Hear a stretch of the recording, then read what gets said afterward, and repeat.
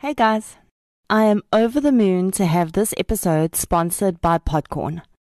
I've had so many listeners contact me since I started True Crime South Africa, telling me that they also want to get into podcasting. And I know that a lot of people listening right now are either considering starting their own podcast or already have. Podcorn is a podcaster's best friend. What I love most about this platform is that they do things completely differently to everyone else. Podcorn is an online marketplace that connects podcasters with sponsorship opportunities like host-read ads, interview segments, topical discussions, and more. What I really respect about Podcorn as a company is that they don't discriminate. So for most platforms like this, you have to be a huge podcast with millions of downloads, but Podcorn gives everyone a chance. You log into the Podcorn marketplace and you choose which brands you want to partner with. Set your own rates, and design your own advert. You also deal directly with the brands, so there's no miscommunication. I'll leave a link to the Podcorn website in my show notes. Thank you so much to Podcorn for believing in True Crime South Africa and sponsoring this episode.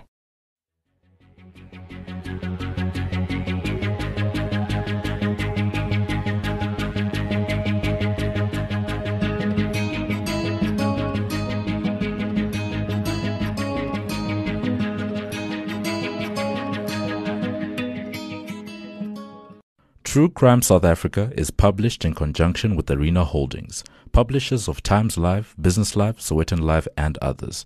The opinions expressed in this podcast do not necessarily represent the views of Arena Holdings and its affiliates. Welcome to True Crime South Africa. I'm your host, Nicole Engelbrecht, and you're listening to our Spotlight Minisode, which focuses on cases in the media at the moment.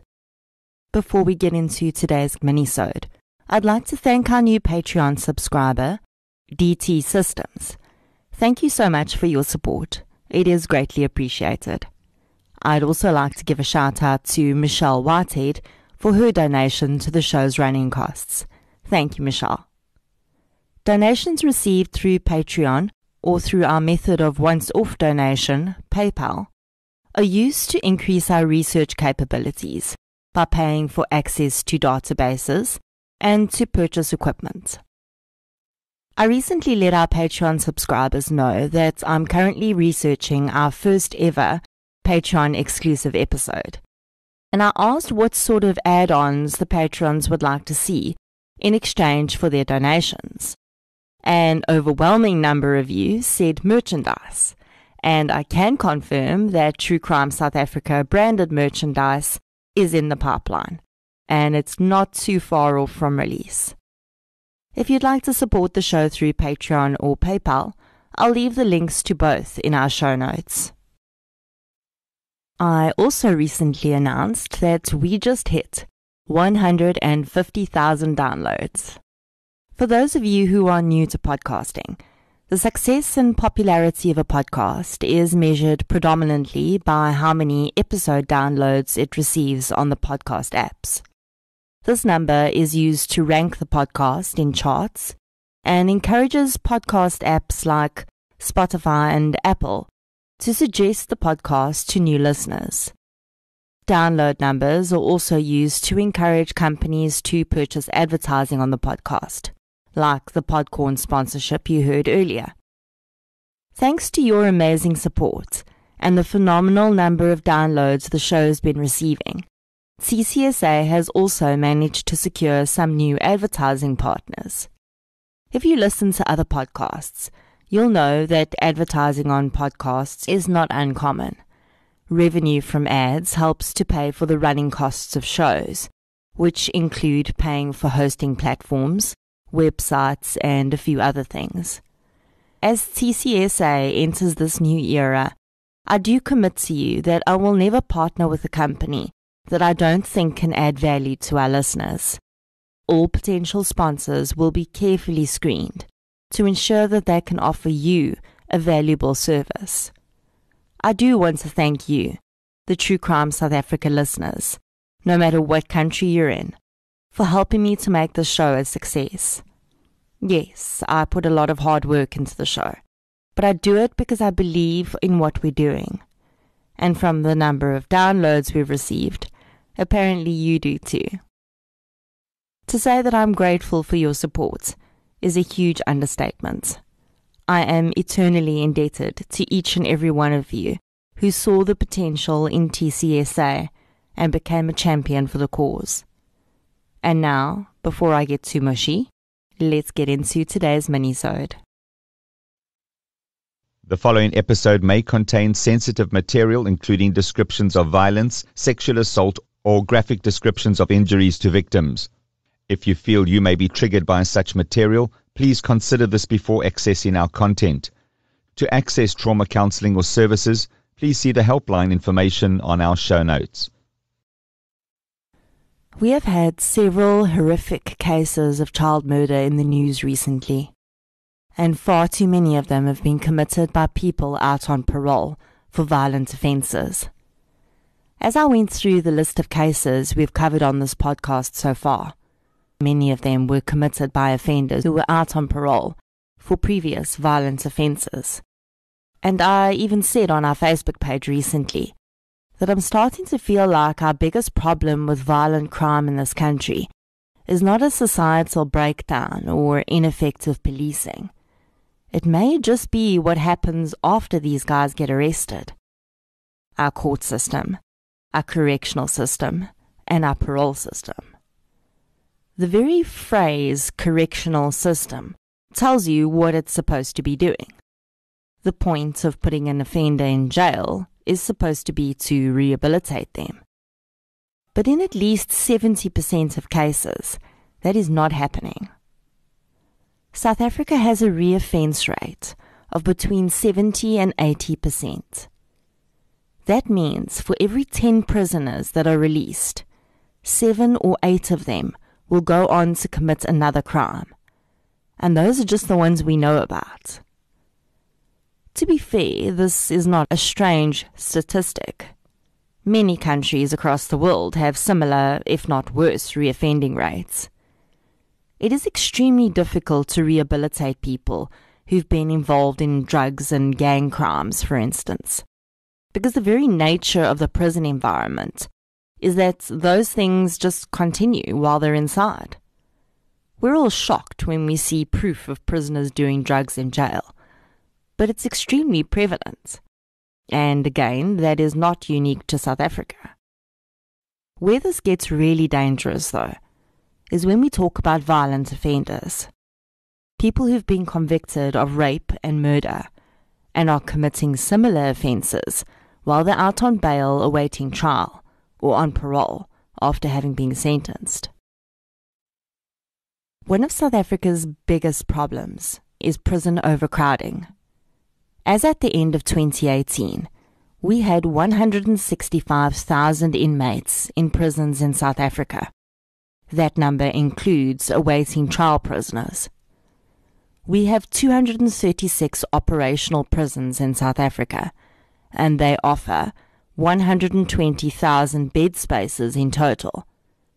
So, as at 2018, our prisons were overcrowded by an additional 45,000 inmates. The reasons behind this overcrowding are numerous, but one of the biggest problems is how long it takes for the court system to process offenders.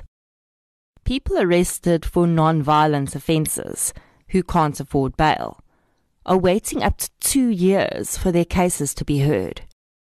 It is this overcrowding, I believe, that is playing a huge role in the reoffending rate. If you can't even offer a prisoner a bed, can you really offer them rehabilitation services? The next question is, are the types of violent offenders we're talking about even capable of complete rehabilitation? In one of our last minisodes, we discussed the case of Tasnay van Wyk, who was kidnapped from her home in early February. At the time, I ended the episode by saying that I hoped she would be returned safely. Sadly, as we now know, that was not the case, and Tasnay's body was found in mid-February in a stormwater drain just outside Worcester. The man who was accused of her kidnapping and murder, who allegedly showed police where her body was, is Moidien Pangaka. Pangaka is a career criminal who's been arrested and imprisoned on at least 12 occasions. Many of these offences were violent, including an assault in 1988 and a culpable homicide conviction in 2001, in which he abducted his 2-year-old son, for which he did not have custody, and proceeded to neglect and abuse him so badly that the child died in his care. In an appeal document, the judge looking at the appeal for that case classed the culpable homicide conviction as generous, considering the circumstances. Pangaka was only given 10 years in jail for that offence, and he was out in 3 years. The reason he was given mitigation of sentence for that crime was because he was using drugs when he killed his son. I'll definitely be doing a much deeper dive into this man's crimes at a later stage, but for the purposes of this minisode, the police did their job here. They did it 12 times. They built cases against him, and he was convicted. What killed Tasnay was our court system and our parole system. I cannot fathom how you can release a man with Pangaka's history 3 years after he essentially beat his own child to death. Tasnay's parents have announced that they will be suing the state for having released Pangaka, and I am 100% behind them on that. Maybe, just maybe, this is the wake-up call that the justice system needs to correct its parole regulations. Let me be clear here. There are no victimless crimes, but there are certainly offenders whose release would not necessarily make me lose sleep at night. I am aware of a case where a man has been imprisoned in South Africa for the last 12 years for tax evasion. Whether his sentence fit the crime is not for me to say, but I can say that when you release a man who bludgeoned a 2-year-old child to death after 3 years, and keep a guy who essentially committed a crime against the state in jail for 4 times that, something is very broken in the system. Another case of a parolee murdering a child was the murder of 8-year-old Regan Gatsa, whose body was found in the bushes of a riverbank in Tilbach in early March. The parallels in this case against Tasnay's are actually quite frightening. Both victims were 8 years old. The suspect in this case is Jacobus Pastuus, who at 54 is the same age as Pangaka. He was released on parole 4 months ago. Pastuus has been living with Regan's stepfather, 2 dwellings away from where Regan lived. Pangaka also lived 2 houses away from Tasnay. Pastuus had been sentenced to 12 years in prison for raping a 5-year-old boy. 7 years into his sentence, his family members were approached by correctional services about the possibility of offering him a place to stay as he was sickly. They agreed, and he was released on parole. Now I have 2 problems with this. Firstly, I would assume that this man should be on the sexual offender's roll, which in turn means that he should not be allowed to carry out any form of parole or house arrest in a home where he has access to children. The community he moved into was full of children.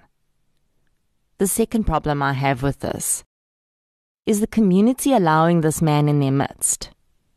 They knew what he had done in the past. I'm not going to victim blame here because this family will live with this mistake for the rest of their life. But Regan did not have to pay the price.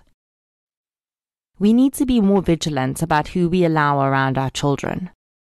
Just last week, another incident broke in the news where a man had been convicted of molesting children and was found to be working at a school in Claremont, offering children private art classes. Another case was a pastor in Kempton Park, who was arrested for the possession of child abuse material. In his position as a pastor, there is no doubt he had access to children.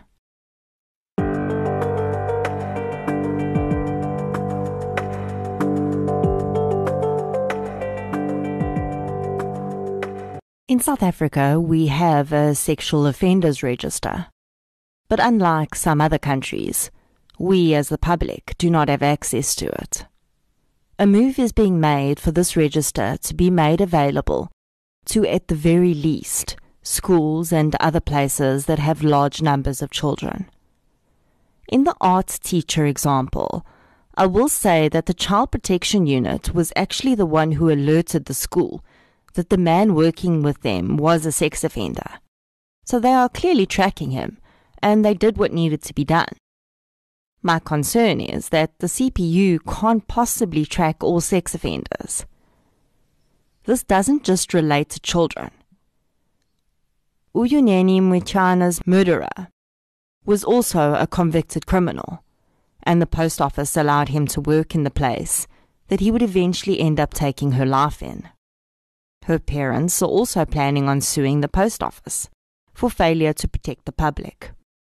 Jessie Hess, who was raped and murdered along with her elderly grandfather, also fell victim to a man with a significant record for various violent crimes. Megan Kramer's alleged murderers also had a history of criminal conduct.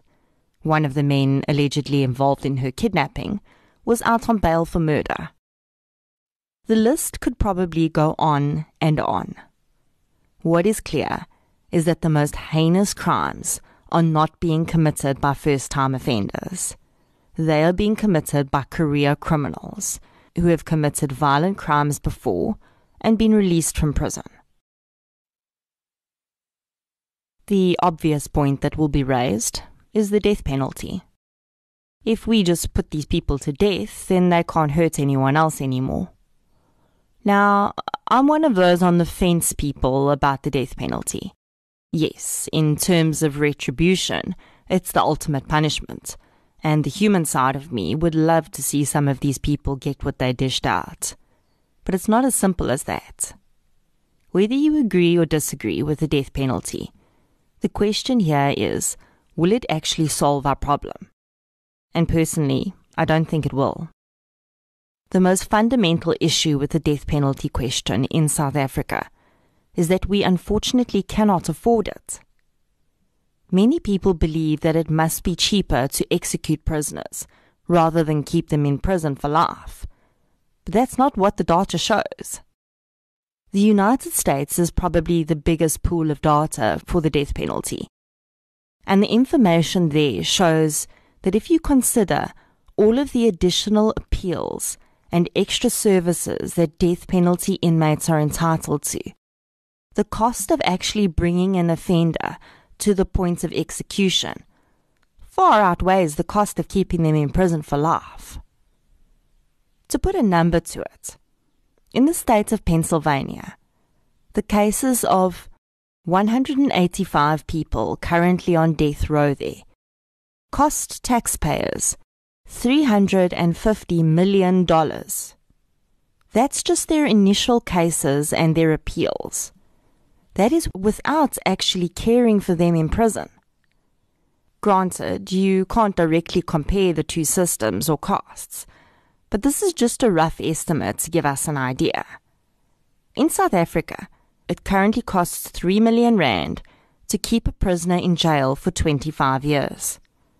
And if you look at the state of our prisons, the overcrowding, we cannot even afford to house the prisoners we have.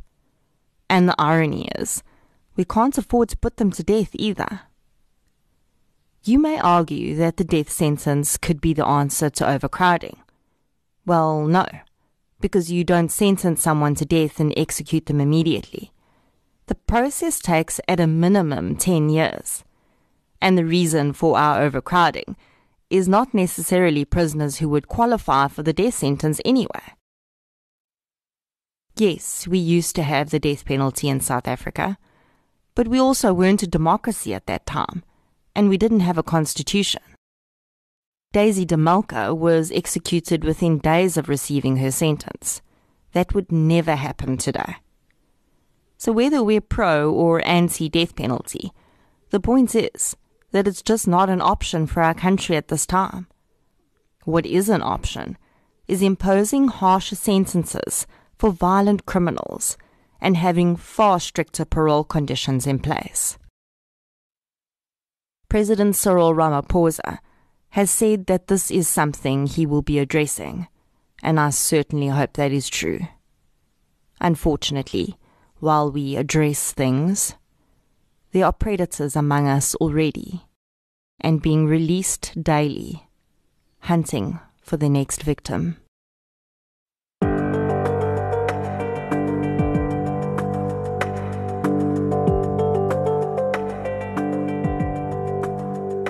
Thank you for listening to this week's Minisode. If you enjoyed the content, please be sure to subscribe on the app that you're using to listen right now.